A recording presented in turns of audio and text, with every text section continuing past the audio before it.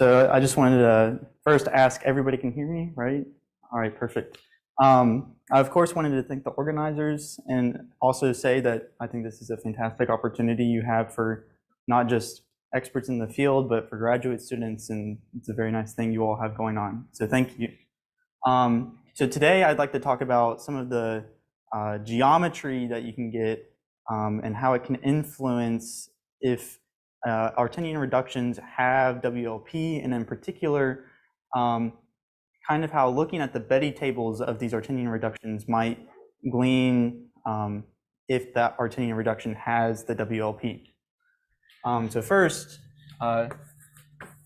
just want to standardize some notation that I might be using.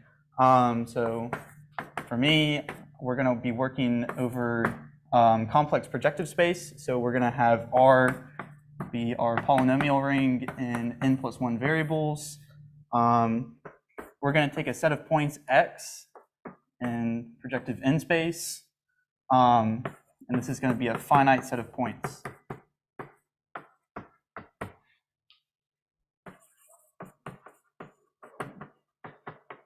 And then what we're going to be doing is actually looking at the ideal of these points. So just to streamline some notation, I'm going to say I sub x is the ideal of these points. And this, of course, lives inside R. We're going to be looking at an Artinian reduction of this. So we're going to say A is the Artinian reduction of an ideal I arising from a point set X. And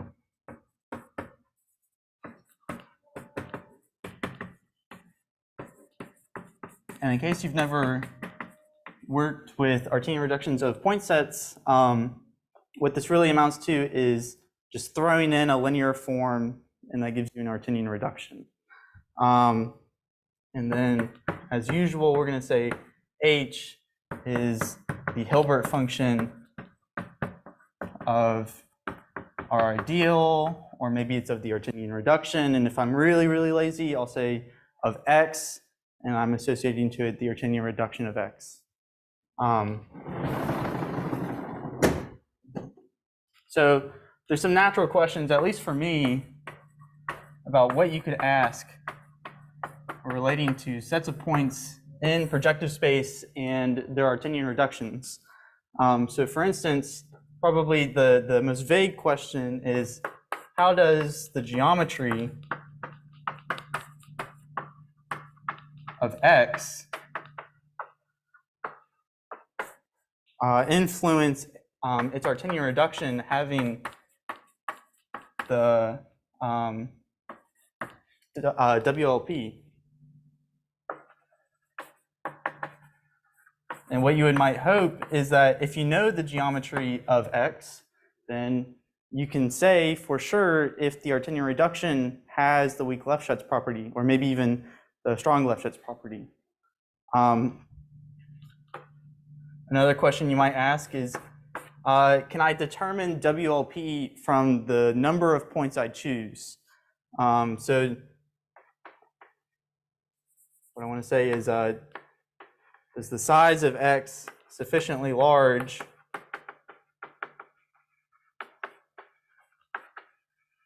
guarantee either success or failure of WLP?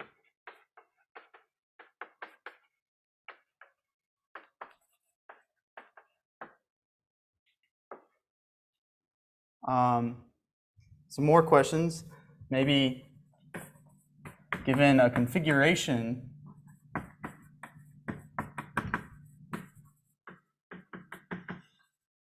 of X, can you predict the degree in which WLP either it might fail? So can you predict the degree in which WLP fails? So maybe you can say your Artinian reduction doesn't have WLP, but maybe you want even stronger information about exactly where does this map not have full rank. And then maybe the last one if you have X and it has, I'm going to say multiple sub-configurations, so there's lots of substructures going on.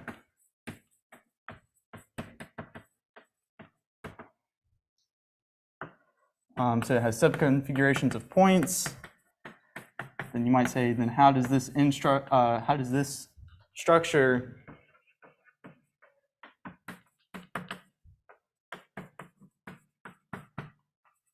influence WLP as well? So maybe what you might hope is that there's some sort of, if there's a substructure of a certain type, you automatically fail WLP no matter what. That's maybe what you might hope for. So to me, these are all natural questions whenever you're starting to approach WLP from the geometric perspective. And so this first question is probably the hardest because it's a very broad question. The second question is a little weird, but I think it's reasonable to ask. And then these third and fourth are probably what's easiest to investigate because it's easy to make configurations of points. And it's easy to impose these kinds of structures on them because you get to choose it. So that's pretty much what I'll be doing today. So any questions, comments, concerns so far? All right. So I just wanted to mention some history, and since a lot of us are already familiar with all of the WLP stuff, I'll just say it very briefly. So as we've seen already this week, there's been people approaching these problems. So for instance, configuration of points, that's all the Japrochi set stuff, maybe. And then you've also got a lot of people working kind of with configurations of points, but they're looking at the dual notion with like line arrangements and all that kind of stuff. In a more subtle way, not necessarily with sets of points, people have also been looking at these unexpected fill-in-the-blank, unexpected cones, unexpected hypersurfaces, but in some sense, that geometry is telling you, do you have WLP? But for me, this really, I think it really took a start back in like 2005, 2006 with Miglior Zanello and really Miglior looking at reduced level sets of points. So looking at the Artinian reductions of these level sets of points and asking, can I determine if their Artinian reductions have WLP? So that's where a lot of this inspiration came from. And so we're trying to refine it and trying to say exactly what kind of conditions you need in order to either force a failure or ensure that you do have WLP for their Artinian reductions. All right, so actually I want to use this board. So we'll do a small example just to kind of get us awake in the morning. So I'm going to take a set of points in Pn given as the columns of the following matrix. So I've got 1, 0, 0, 0, 0, 1, 0, 0, 1, 1, 1, 0, 0, 0, 1, 0,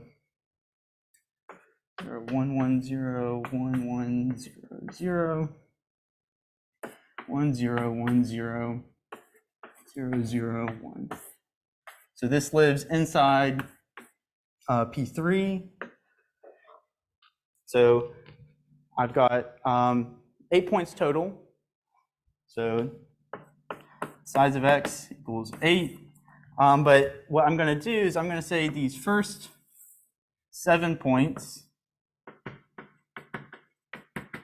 I'm going to call it suggestively x sub f, and then I'm going to call this last guy the point q. And so it might not be obvious right now, but I've actually chosen some structure to these points. And I just kind of want to say a few things. So in particular, x sub f all 7 of those points lie on the variety of x sub 3, because x sub 3 is always 0, so they always vanish there. In fact, if I look at the ideal of x sub f in degree 0, this is 0, and the ideal of x sub f in degree 1 is exactly x sub 3. So what I'm really saying is that all of these points lie on the unique hypersurface determined by x sub 3. Some more things I can say. I can say that the x sub q, or sorry, what I want to say is the ideal of x sub q is x1, x2, sorry, x0, x1, x2. And then just for fun, because we like Hilbert functions, if you look at the Hilbert function of all of these points all together, you're going to get 1, 4, 7, 8, 8, and so on. Or alternatively, if you want to look at an Artinian reduction of it, you're going to get 1, 3, 3, 1. And again, in case you haven't worked with ideals of point sets, you can double check that this truly is the Hilbert function of the ideal of these points, because what you need is, at some point, this Hilbert function is exactly equal to the number of points. Or alternatively, whenever you look at the Hilbert function of the Artinian reduction, you add all these guys together, you should end up with the number of points in your point set, 8.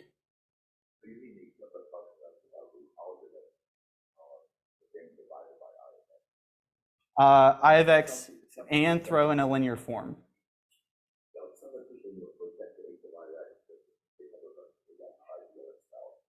Oh, I mean, yeah, R mod I, yeah.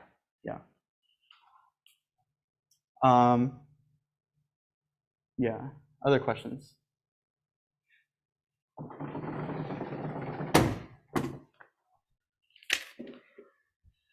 And then just to kind of preview the future, there's one more piece of information about this that I want to share, which won't really come into play until later. But if I look at the Betti table of R mod I of x, or of the Artinian reduction, what we're going to get is something that looks like this.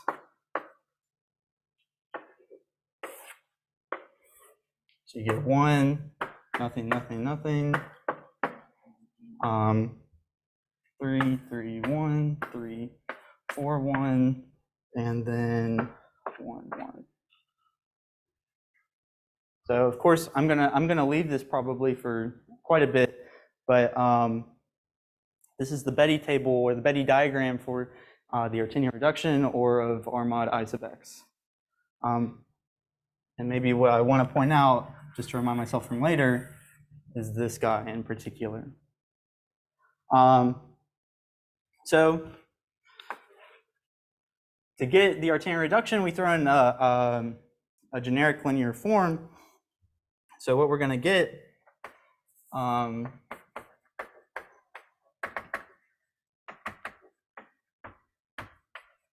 throwing in a generic linear form, L, we're going to get I sub x in degree 2 is exactly x0, x3, x1, x3, x2, x3, and then x3 times L.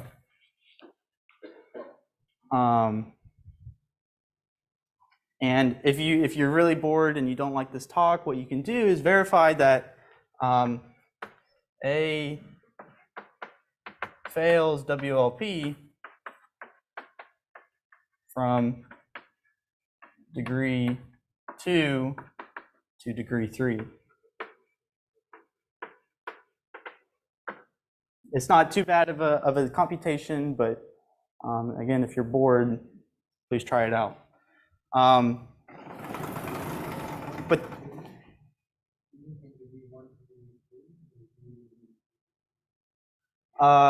sorry, yeah, 1 to 2.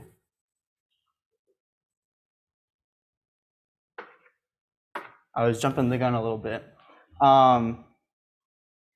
So we chose this set of points in a special way. In particular, we chose a bunch of points, 7 points, that lie on a unique hypersurface, in this case, v of x3.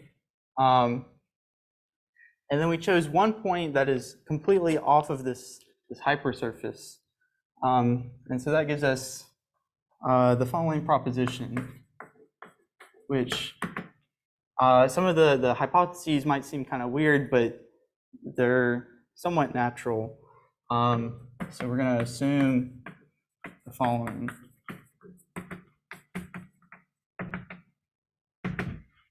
So one, x of f is a set of points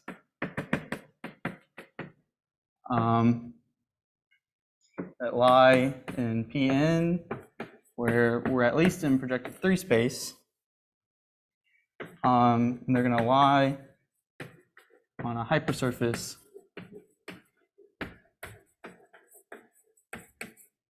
V sub f.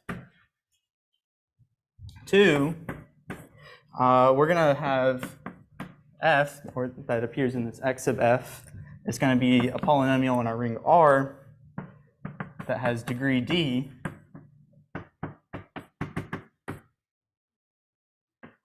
But so that the ideal of x in degree d is generated by only f, and the ideal of x in any degree less than d is 0.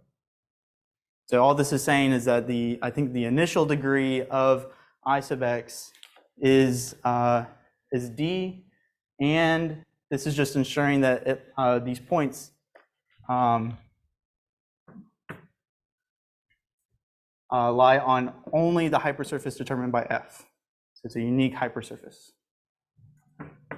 3, what we're going to do is choose q that doesn't lie on our hypersurface, and doing this in a way such that I sub x in degree d is equal to 0. This is, I'm pretty sure, implied by this guy not living in the variety of f. But we also want to do it so that whenever we look in degree d plus 1, we want this to be spanned by n generators. So under these somewhat mild assumptions, really just saying we've got points that lie on a unique hypersurface, and we're going to take one point totally off with a special condition right here. What we can conclude is that the Artinian reduction A does not have WLP, and moreover,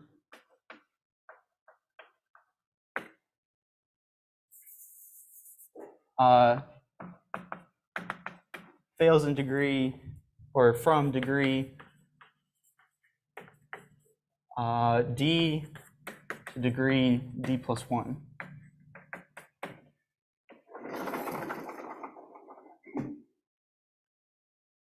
So this example fully falls into this proposition, and the proof actually isn't too bad.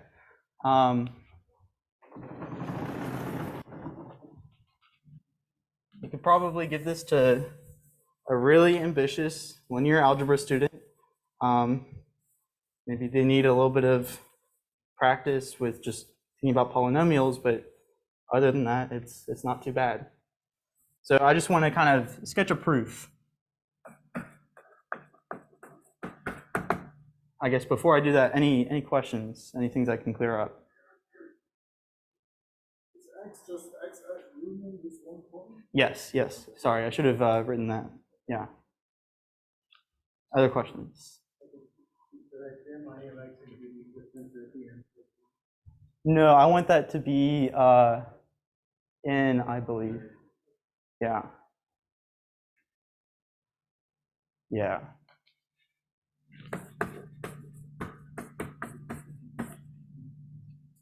Yeah, so in particular, whenever we looked at that 1 point off, we basically had all the variables in its ideal except for one of them, and that's going to play a key role. Let's do a sketch. So without loss of generality, we can assume this point Q is actually one of the standard coordinates of projective space, just through a general change of coordinates. So what this lets us say is that the ideal of x in degree less than or equal to d is equal to 0, and the ideal of q is equal to x1 through xn.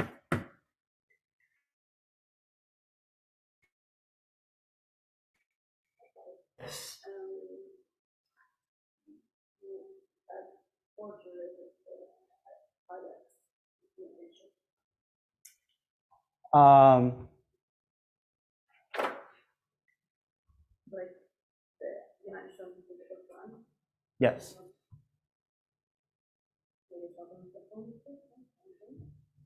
We had, oh yeah.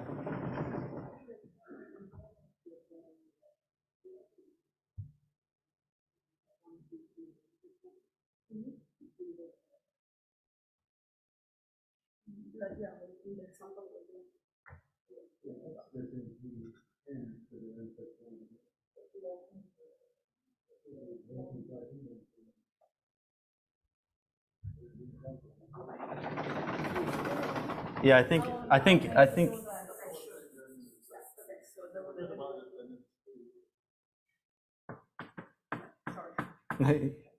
Questions are good.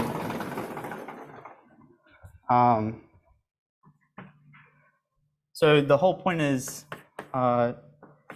basically, whenever we look at the ideal of x in degree d plus 1, it's exactly going to be f intersect all but one of the variables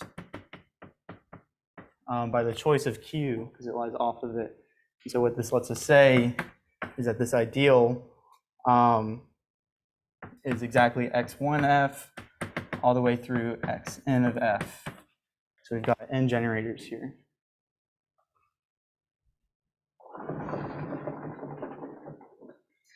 But we're going to throw in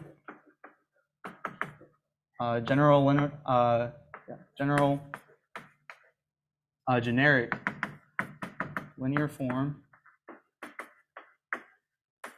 L to get our Artinian reduction. And so what we now have is this lets us solve for our last variable x sub 0. And if you really want, it's explicitly just something like a sub 0 inverse times the s, all the other x sub i's with I not equal to 0. Don't worry too much about notation or whatever. It's really, this linear form lets us solve for one of the other variables. And now, whenever we multiply by a general linear form, so looking at this Lefschetz property stuff,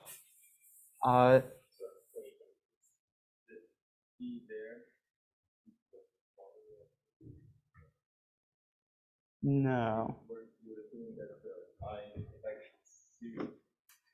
I think I want this. Yeah. Sorry about that. Okay. So what this lets us say is, if I look at L, a general linear form,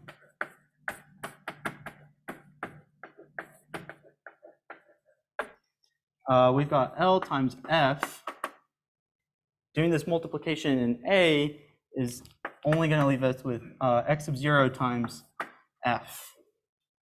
But since we threw in this linear form, capital L, and we solved for x sub 0. If I multiply by lowercase l, well, all of these guys are 0 in our Artinian reduction. So in fact, if I do L times F, this guy is now also 0.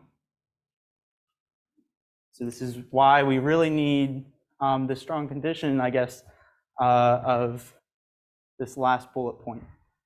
It really makes everything fall in much nicer.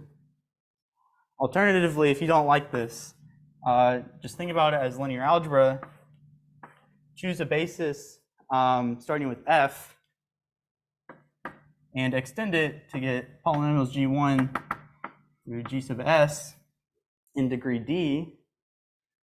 And then we've got it going to other generators, G1 prime through GS prime. And what we've just shown is that this matrix has a 0 column with other stuff here. And so what we've just shown is this map is not injective. And it's also pretty nice that this also isn't surjective, just through a simple counting argument. So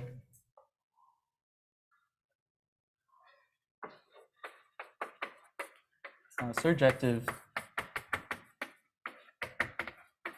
since if we do just like a naive dimension count, what we've got is that the dimension of our Artinian reduction in degree D is n plus D choose D. And this will always be less than n plus D plus 1 choose D plus 1 minus n. So we didn't have anything in degree D in our Artinian reduction, or sorry, in our ideal. So this Artinian reduction has maximal number of generators. And then we took n generators in degree D plus 1. This inequality is always true.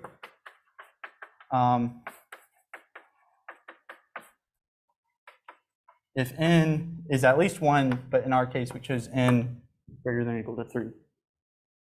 So our map isn't surjective, so this multiplication by a general linear form L is not full rank. So our Artinian reduction does not have WLP. So the whole story is if I take a bunch of points that uniquely determine a hypersurface F, or sorry, they lie on a unique hypersurface F, and we take 1 point off and look at the Artinian reduction of all of those points, we'll always fail WLP. So questions? Yeah.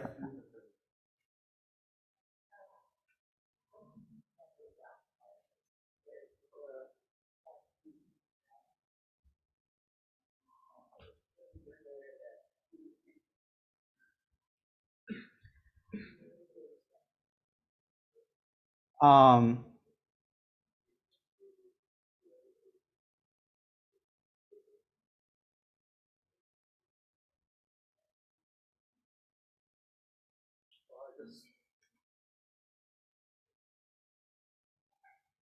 mean, AD is the Artinian reduction, so it should be n minus 1 plus we have 1 variable there.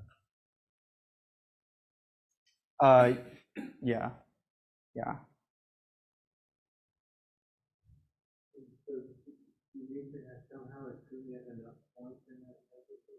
Yeah, so actually that was going to be my next thing. So you can always get a unique hypersurface as long as you choose a sufficient number of points. In particular, if you want them to lie on a hypersurface with the degree of F equal to D, you just choose n plus D choose D minus 1 points as long as they're general enough. That'll carve out the right hypersurface. But then to ensure that you get this very last condition in bullet point 3, you have to choose more points on that hypersurface. So actually what you need is just n plus D plus 1, choose D plus 1 minus n plus D, choose D minus n. Sorry. So this is what we want for the dimension of I sub x in degree D plus 1. So if you solve for k,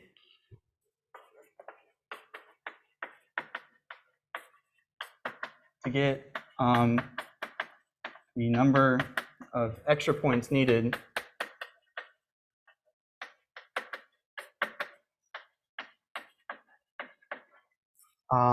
that lie on your hypersurface.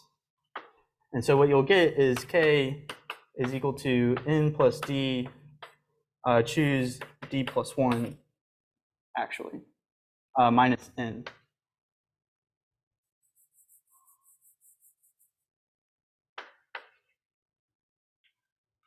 And so if you choose this many points minus 1 plus this many points on your hypersurface, you will fall into this proposition. That being said, the number of points grows very quickly. So for instance, if you're in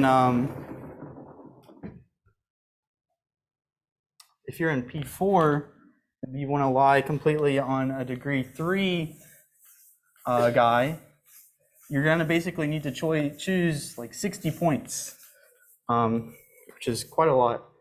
34 of them are going to determine the hypersurface, and then you need 31 more extra points to make sure that you have everything going right. But what we noticed through just experiments in Macaulay 2 is if we looked at the Betti table of our 10-year reduction, we had that 331 signature, or that tail. So I just do a small little definition, try to Betti table B.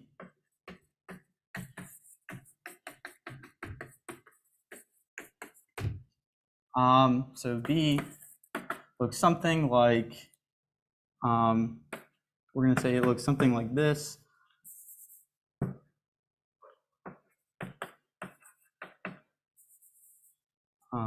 Zero, 1, minus 1 to D. So it's got a 1 in the upper left corner, and that's it for the first column. And then as you go on, I want zeros everywhere else, except in degree row D. So we want N and choose 2.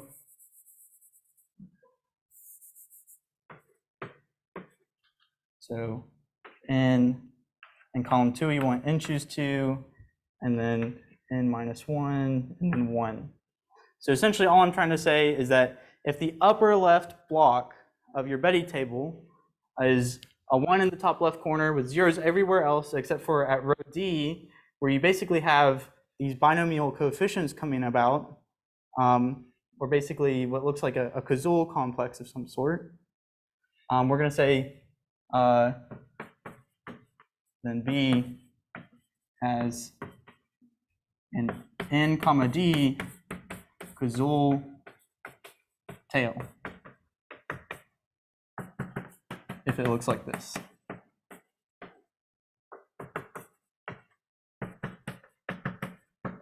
So I do want to say that it's possible you have a bunch of stuff after column N, and it's possible that you have a bunch of stuff after row D, but as long as my upper left block of my Betti table looks like this, we're going to say we have an ND Cazul tail. Moreover, it's maximal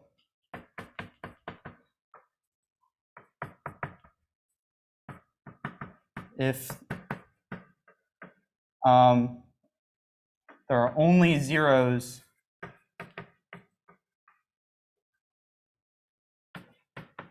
for all entries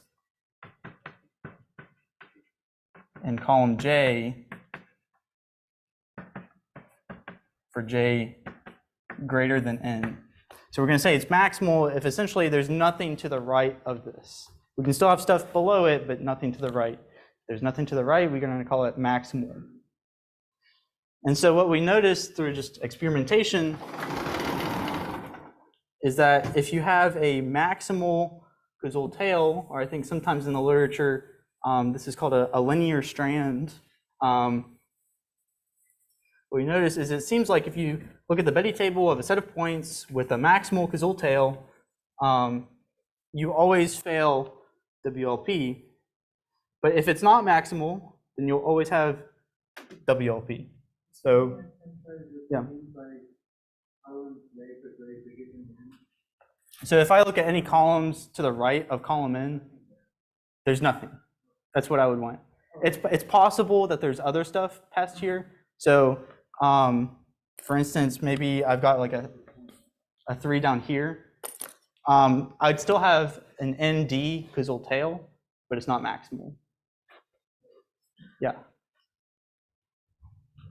So, for example, if we look at X of F living in P4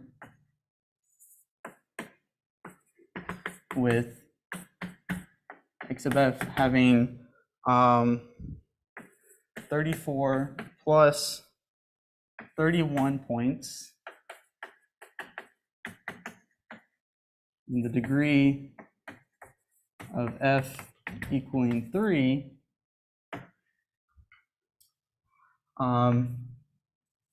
and 5 points,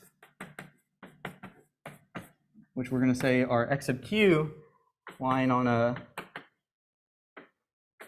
codimension 3 linear space, so carved out by linear polynomials.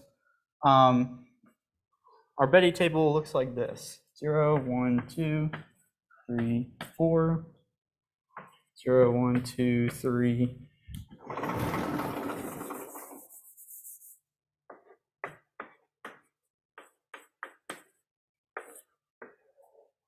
So it's 1, and then we've got 3, 3, 1, 44, 11, 90, 20, and then 3. So in this case, there's a 4, 3 causal tail. It's not maximal, since we've got this pesky 20 and 3 to the right of it.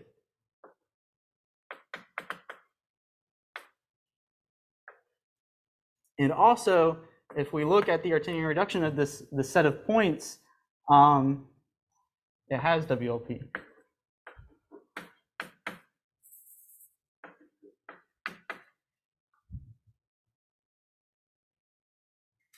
But if we throw in another linear form just to kind of kill off one of the variables, and then look at that as an Artinian algebra, our Betti table changes ever so slightly to something that looks like, so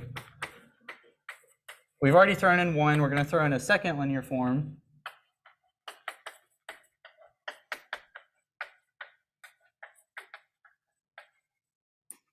And our Betti table looks like this.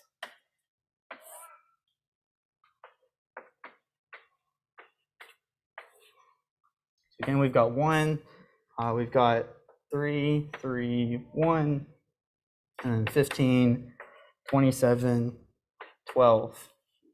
And if we look at A star, which is A modulo another linear form, what we get is A star has a maximal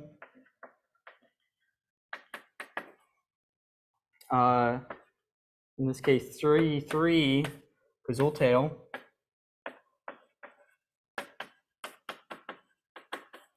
and A star fails WLP. And at least experimentally, it always fails from degree 3 to degree 4, which is exactly still the degree of the polynomial defining the hypersurface. For any sort of configuration of points that always follows this kind of pattern where it's a unique hypersurface with a bunch of points on it, and then any number of points off of it, it seems to all be determined by this like maximal causal tail or this linear strand property, and in particular if it's maximal versus non-maximal. So I've been tasked with trying to prove this, and it's eluded me for a bit now. But I imagine there's just some sort of short exact sequence, or maybe mimic the proof from before. But it seems like this is true. Yeah, so this one in particular will fail from 3 to 4. So it's still exactly what we expect from the proposition, where it's the degree of that polynomial to the next degree. Yeah. I'd have to think about it a little bit. But that's pretty much it. There's lots of examples I could go through, but I want you all to get coffee. So thank you.